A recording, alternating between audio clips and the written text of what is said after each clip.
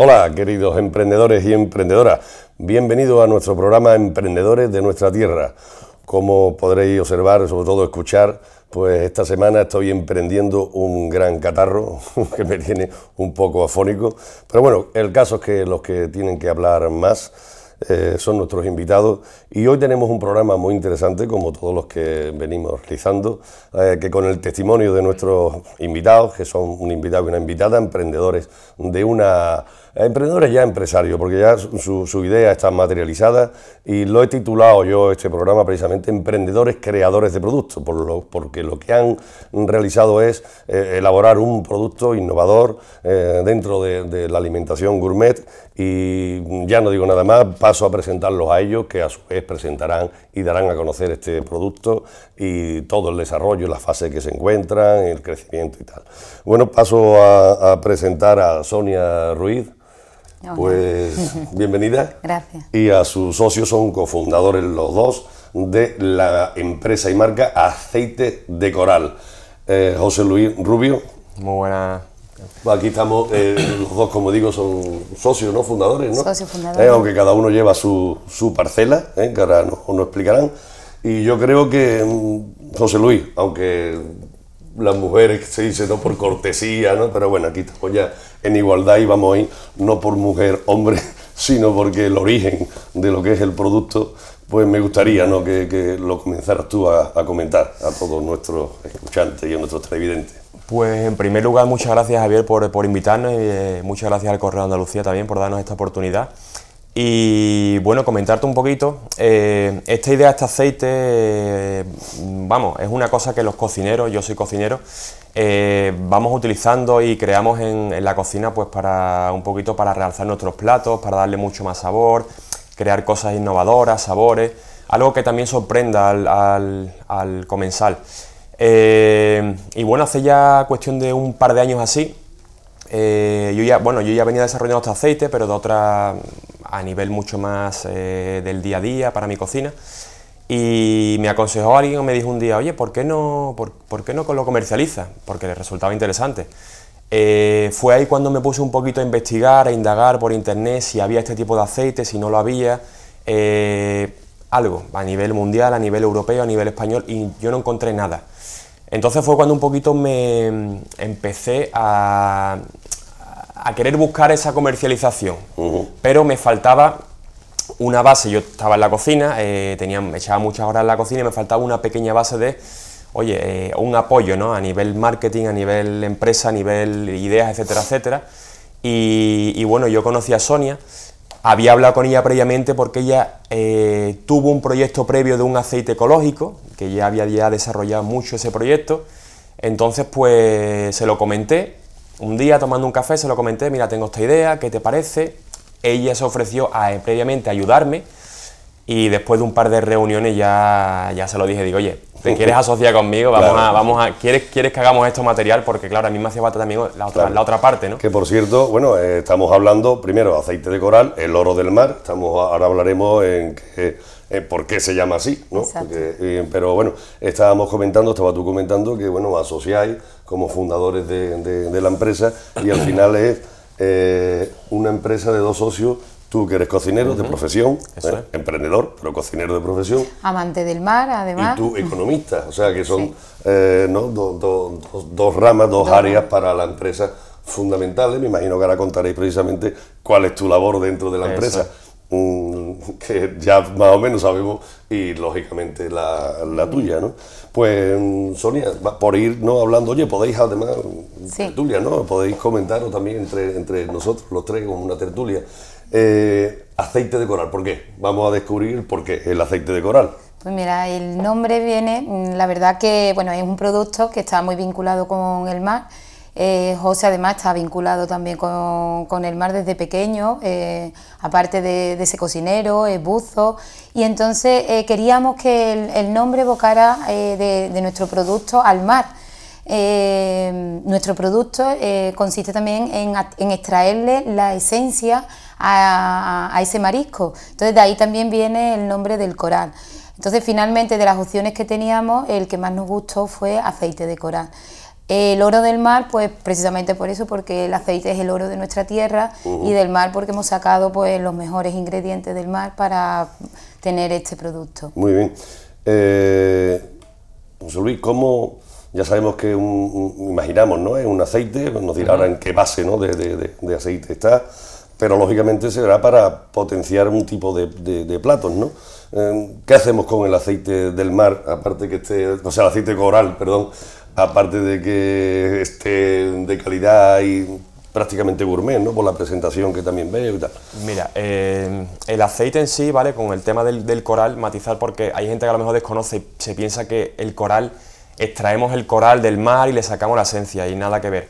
En la cocina nosotros llamamos coral a lo que es la hueva, la cabeza del marisco, ¿vale? Que al final, una vez que tú lo cocinas, tiene ese color, ese color coral. No sé si alguna vez te ha pasado de comerte alguna gamba, algún langostino, verdad. La cabeza tiene... Estoy cayendo ahora con lo que estás diciendo, Eso y sí, es verdad, porque la gente se puede ir al... Hay gente que me preguntaba, ¿pero es que esto es del coral? Digo, no, esto no es del coral marino, Sí. esto es de lo que sería la cabeza del marisco, que cuando la cueces y tiene la hueva se queda con ese color de coral. Entonces, bueno, un poquito para hacer referencia a lo que utilizamos, dentro del marisco utilizamos un marisco de muy buena calidad, utilizamos una familia de mariscos, el Pleuticus. Dentro de eso hay un abanico grande de lo que es esa familia, en caso de que, claro, nosotros nunca tengamos, en el mercado nunca haya falta de ese marisco, pues siempre nos partimos en esa familia. Y luego el aceite que utilizamos es un aceite virgen extra de arbequina. ¿Por qué la arbequina? Hicimos varias pruebas con varios tipos de aceite, con hojiblanca, con picual, más tipos de aceituna, y en definitiva al final, cuando le llevamos este aceite a los catadores, ¿vale? A catadores de aceite profesionales, todos nos decían lo mismo.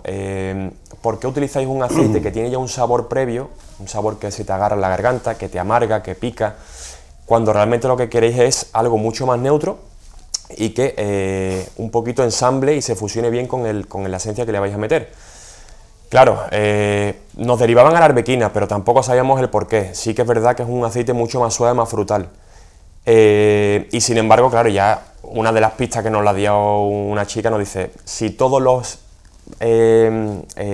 productores de aceite de sabor o de aceites con esencia utilizan la arbequina, ¿por qué vais a ir contracorriente? O sea, basaros ya en eso, que ya está hecho, está testado, que sabes que funciona, y no quieras ir con algo porque al final te come el sabor. Claro, o sea que... Aparte de que la arbequina tiene un dulzor, que además también es un aceite que evoluciona, es decir, que no solo cuando tú lo extraes y lo envasas, ese sabor se queda ahí, sino que tiene esa evolución y va muy bien con cualquier tipo de sabor que le meta.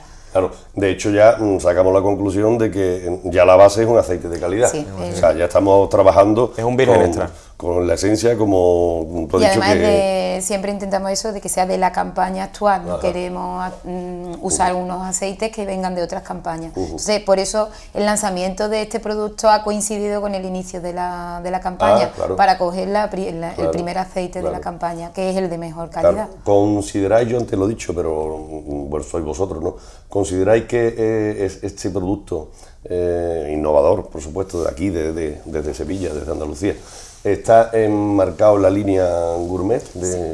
Totalmente, ese es nuestro nicho de mercado. Ajá, ahora hablaremos va también totalmente dirigido al sector gourmet. Porque hablaremos también, porque bueno, lo estoy siguiendo también en las redes, en Facebook sobre todo, y bueno, en Instagram también, Instagram, pero bueno, yo no paro de ver fotos con el ex cocinero José Luis, pero con grandes cocineros también y chefs reconocidos, y que está teniendo un éxito enorme, que ahora nos contarán un poco más tarde, la comercialización y la estrategia, ¿no?, que estáis siguiendo, que a mí por lo menos me está pareciendo...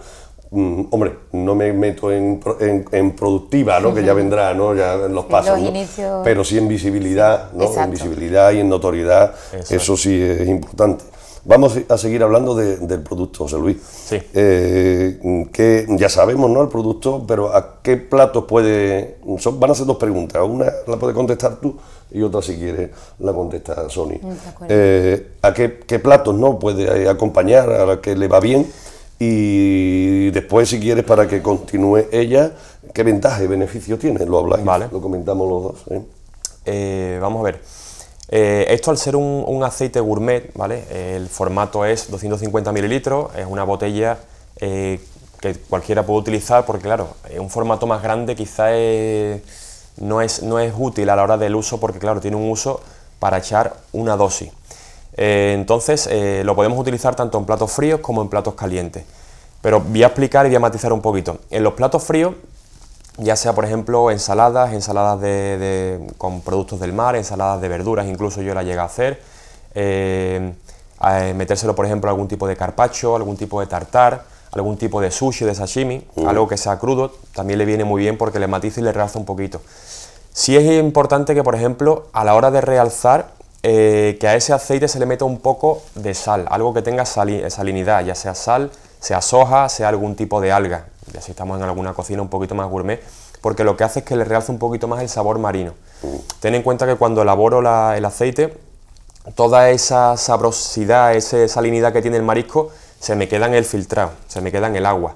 Entonces tenemos una esencia fuerte, pero lo que es la salinidad la perderíamos en el agua.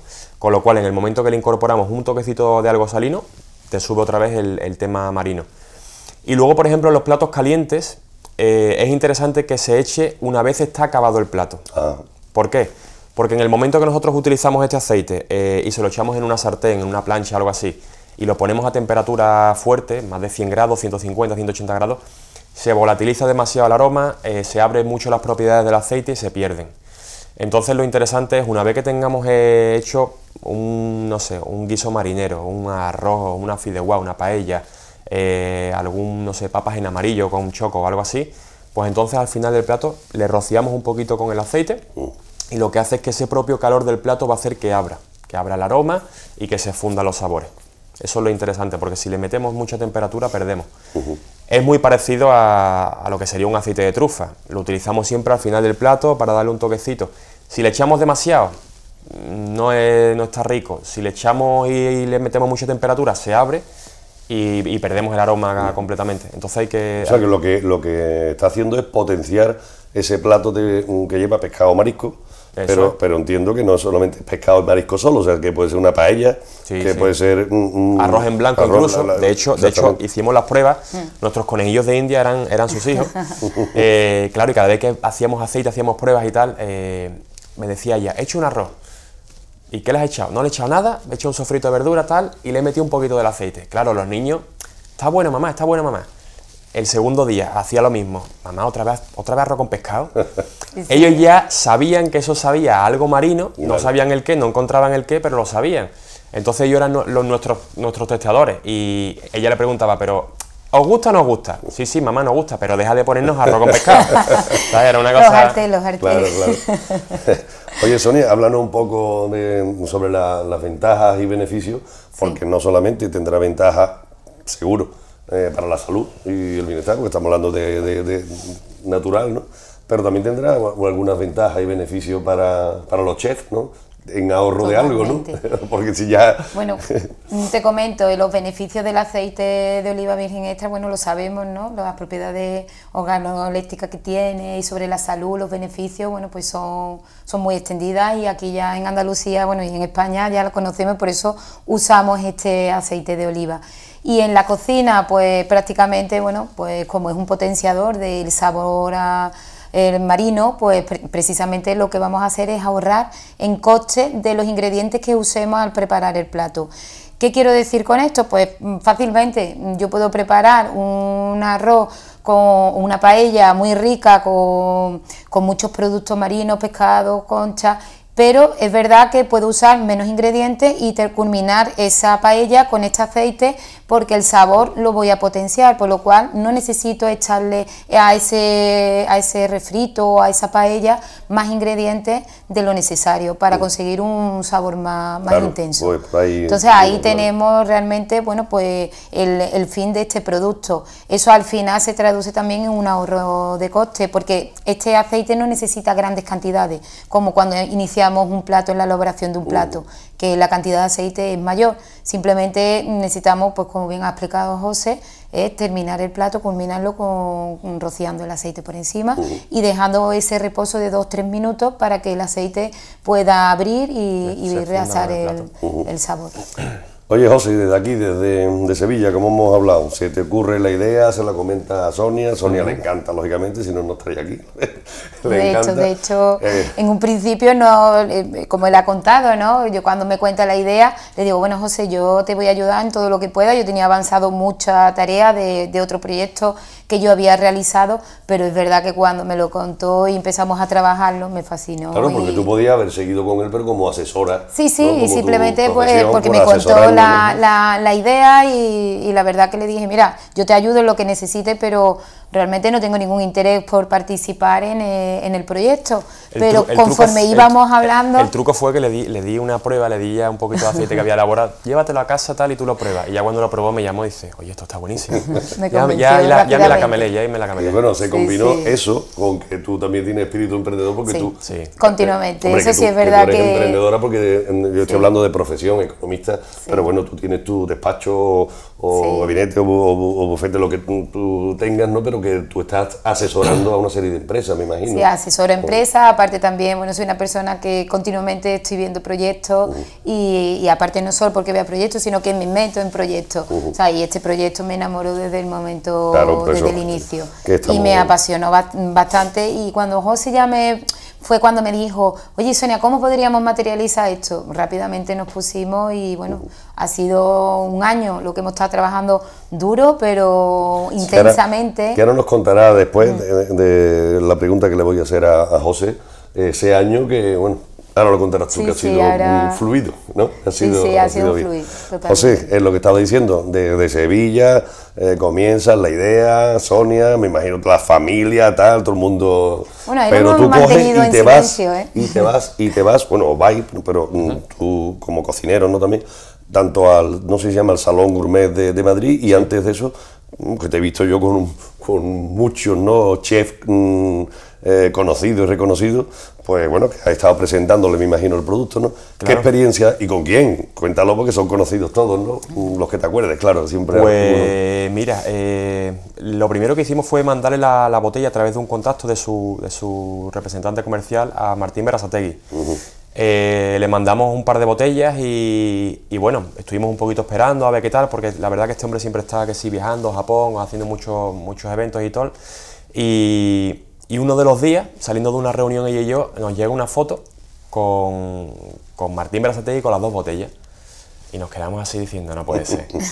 Claro, si este hombre se ha hecho una foto con nuestro aceite, que ya lo había probado, es porque le gusta. O sea, no creo que vaya a hacerse una foto con algo que realmente no le gusta o no lo ve interesante. Y aparte nos llegó por el comercial precisamente eso, diciéndonos que le había gustado muchísimo el producto y que bueno, que lo que íbamos buscando realmente era un feedback, saber qué opinaban los grandes chefs pues de nuestro producto, y fue, bueno, para nosotros fue ese día fue muy... Que de ahí, vamos, quiero, cada vez que hay estos testimonios me gusta mirar a nuestros televidentes, ¿no? Y decir, bueno, que eso se consigue pues porque se da el paso de intentarlo, que hay personas que tienen una idea y no se atreven, ¿no? De, Martín Berasategui, ¿yo cómo voy a enviarle a este hombre?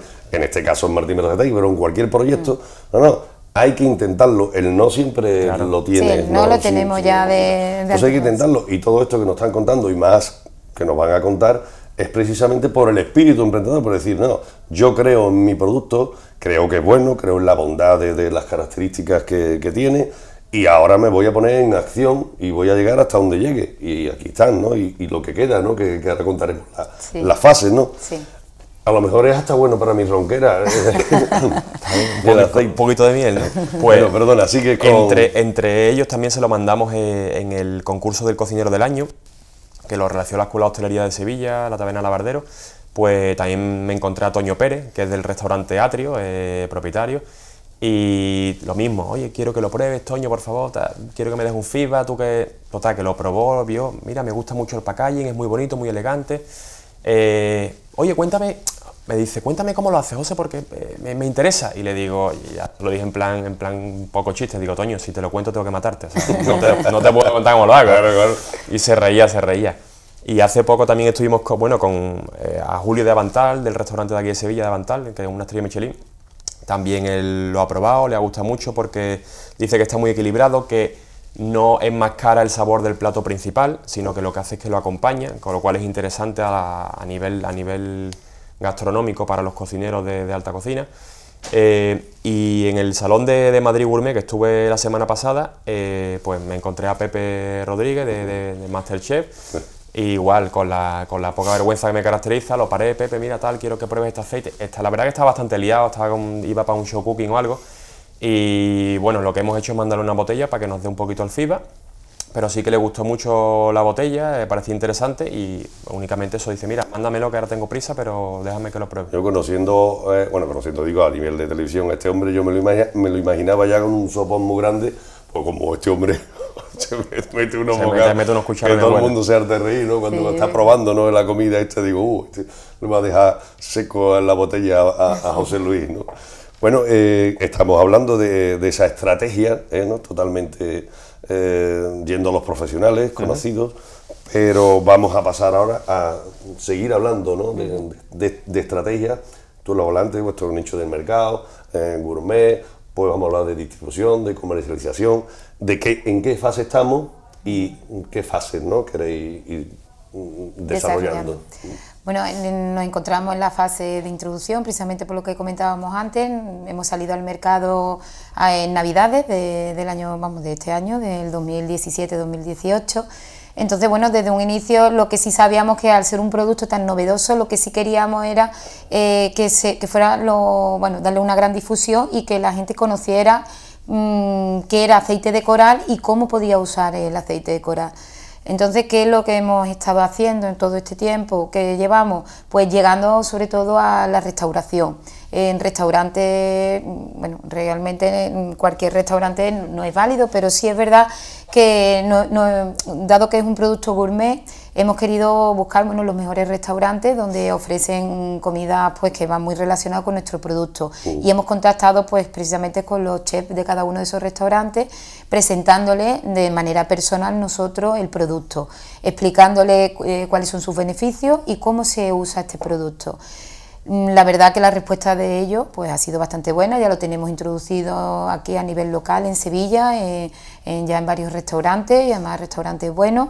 Precisamente esta semana lo hemos entregado también en Dos Hermanas, claro, en el restaurante Los Baltasares, y la verdad que estamos muy contentos porque una vez que prueban el producto y empiezan a experimentar con ellos en cocina, ven que tiene esa salida, que realmente es el fin por el cual nosotros comenzamos. ¿Estáis contentos con la aceptación de...? Estamos contentos porque del producto, ¿no? Primero sabemos que el producto lo hemos hecho, aparte de con todo el cariño y con la pasión, con los mejores ingredientes. Entonces el resultado es un buen producto, y eso cuando llega al cliente pues lo ve. Entonces ahí es donde está, digamos, que la cadena no se rompe. No es un producto que yo tenga que hacer un esfuerzo por venderlo, se vende por sí solo. Claro. ¿Vale? Entonces, bueno, pues seguimos en esta introducción del producto. Lo que sí estamos intentando crear esa experiencia de compra, ¿no? Como, pues, estando acompañando a nuestro cliente, creando esa emoción que nos evoca este producto, ¿no? Porque nada más que tú lo abres la botella, el aroma ya marino ya llega en el olfato al probarlo, ese sabor a mar también, junto con el aceite que no se pierde, porque el aceite de oliva virgen, al ser de arbequina, está dulce y al mismo tiempo, bueno, pues muy equilibrado con el marisco. Entonces, bueno, es una sensación también novedosa, ¿no?, a la hora de probar, porque normalmente uno tiene la idea del aceite, claro, de oliva, claro, y muchas veces nos han preguntado: ¿pero este aceite que es para la tostada? Oye, te lo puedes tomar, claro, con una buena tostada le pones... Claro, es aceite. Pero sí, es un aceite que tiene todo el uso que cualquiera quiera darle. Pero no es su función. Pero no es su función, claro, de como el aceite que estamos aquí acostumbrados, para tomármelo con una tostada. Claro. Pero si te lo quieres tomar con una tostada, sí, por supuesto, está riquísimo. Una tostada de lujo. Exacto. Bueno, pues siguiendo en la línea esta de la introducción, bueno, una de las estrategias que sí hemos querido hacer es precisamente eso, para darle mayor difusión, es contactar con grandes chefs también. Y bueno, entre los que hemos estado nombrando, bueno, pues ahí hemos seguido. Incluso a Chicote le hemos mandado a su restaurante de Madrid, sí, la botella, y bueno, y seguimos, porque para nosotros es muy interesante también saber la opinión que tienen, hombre, claro, ¿no?, los grandes chefs, claro, porque incluso tenemos ya otros productos y que los iremos sacando, que también van relacionados con el mismo fin, que es el mar y el aceite de oliva. Y entonces queremos eso, pues ir aprendiendo. Realmente es una etapa de aprendizaje y de dar al mercado el mejor producto que nosotros ya usamos, bueno, claro. José en cocina ¿Qué etapas, y yo en casa. José, que no ha contado más o menos, ¿no?, en la fase en la que estábamos y tal, pero no sé si habrá una fase del tema de distribución, si lo tenéis pensado distribuir vosotros, si estáis buscando una distribuidora para no solamente para Sevilla, España, o incluso, bueno, porque esto es un producto que nace aquí en Sevilla, pero con una proyección que puede ser internacional, ¿no? Porque esa es la idea. En principio, nosotros nos estamos moviendo a nivel, pues, dar a conocer el producto. Nuestra idea no es ser distribuidores, sino buscamos distribuidores. Ya tenemos algunos aquí en Sevilla, pero sí que estamos ahora también negociando con un distribuidor en Canarias, estamos negociando con otro distribuidor en Alicante. Pero sobre todo, nuestra ilusión y nuestra visión final es exportación. En el Salón Gourmet de Madrid, pues contacté con una exportadora que trabaja en Miami, que la verdad que le gustó mucho el producto, porque además buscaba aceites de sabores. Se había llevado un aceite de café, un aceite de azahar, y le presenté nuestro producto y la verdad que le entusiasmó. Entonces estamos ahora pues con relaciones, mandando mail, tal, de cómo hacemos, cómo funciona el tema de las entregas, los portes, etcétera, etcétera.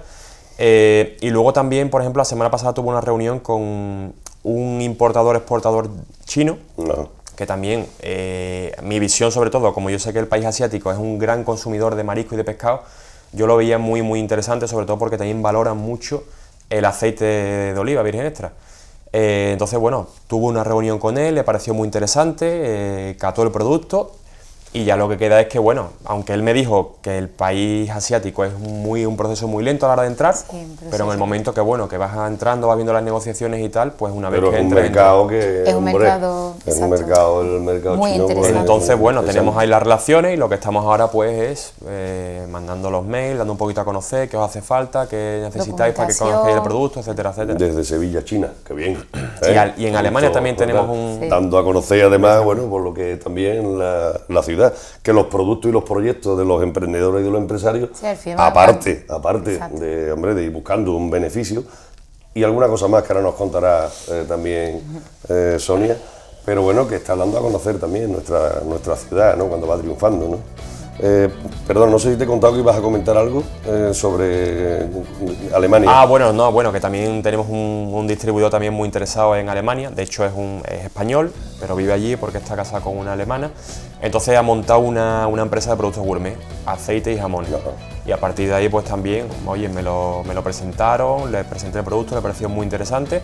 Igual estamos mandando la información, lo que le haga falta, ya con tema de traducciones, para que lo pueda mover allí en Alemania. Vaya, y abriendo mercados también, aparte de nacional, pues internacional, paso a paso. Quería preguntarte, perdón, antes de que se nos vaya el tiempo, porque aquí como estamos en tertulia y tal, parece, pero se nos va el tiempo, el tema de la responsabilidad social, que es a lo que yo me refería, que aparte de buscar el beneficio, como es lógico, pero hay un tema de responsabilidad social que nos va a comentar Sonia, relacionado con este producto. Bueno, José y yo, cuando empezamos el emprendimiento de este proyecto, una de las cosas que teníamos clara, pero por valores y principios propios, es que no solo queríamos crear un producto, sino al mismo tiempo queríamos aportar un valor a la sociedad. Entonces pensamos mucho el tema de la responsabilidad social empresarial y no queríamos, pues que fuera un producto a nivel propio, sino que fuera un producto global. Y estuvimos viendo muchos proyectos y decidimos finalmente apostar por uno que es de aquí de Sevilla, una ONG que se llama Crecer con Futuro y va dirigido pues para niños pues que están en circunstancias desfavorecidas, para la integración de esos niños y pues cada vez que nuestros clientes adquieren una botella, al mismo tiempo pues están donando una cantidad para contribuir con ese proyecto concreto. Pues muy interesante, llegamos al final de este programa, todos los miércoles también nos vemos y bueno, yo que agradeceros igualmente, a vosotros vuestra asistencia, a nuestros televidentes que nos acompañan, muchísimas gracias y me despido como siempre, que los buenos vientos y las mejores personas os acompañen. Muchas gracias. Gracias a ti.